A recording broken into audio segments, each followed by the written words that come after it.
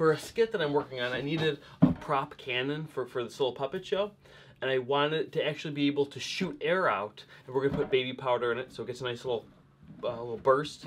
And but I didn't want to use any like compressors or anything like that. And I wanted it to be able to be reset for each show if we do live shows at schools or wherever it may be. So this is what I came up with. So what I used was, you've probably seen these. I had one a long time ago when I was younger. One of these Airzukas.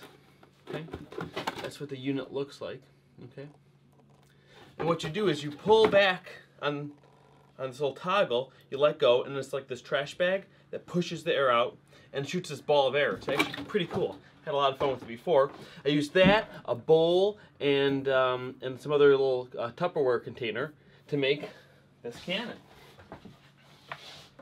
What's nice about it, it's really light. You can hold it with one hand. Probably weighs like 7 to 10 pounds, something like that. So you can kind of, if you look at it long enough, you can definitely see the different pieces. That this back unit here is the whole metal bowl.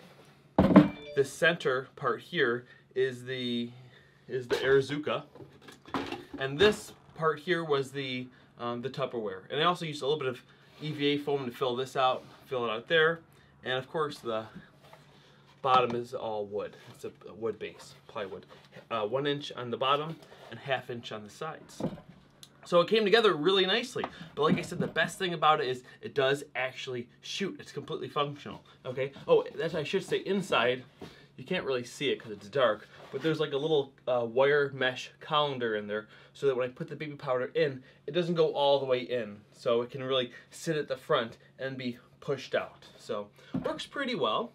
I'll fill it up. I'll load it up with some baby powder first to show you. Couple of squeeze there, okay. And now here's how the unit works in the back. Let me show you. This is the little toggle holder that I made. This is PVC pipe that I cut a little ridge out there to catch the puller, okay. So this string is on there because I can't reach in there and pull back on the trigger here. So I pull this back and that little green tip comes out, okay. Pull it back. Now I take this and I slide that right over it like this, and now it's ready, okay? So all I have to do is pull down on this string, and that will release it, and it should shoot out. Let's test it. Ready? Fire in the hole! Here it goes. And you get a nice little burst. Okay. Just let me do one right at the camera too. Let me reload it. Here we go. Get a little better view maybe. Okay. Pull down on it and get a nice little, so it's a cute little thing for the show. And hope you guys like it. I'm pretty happy with how it came out, considering I was really making it on the fly.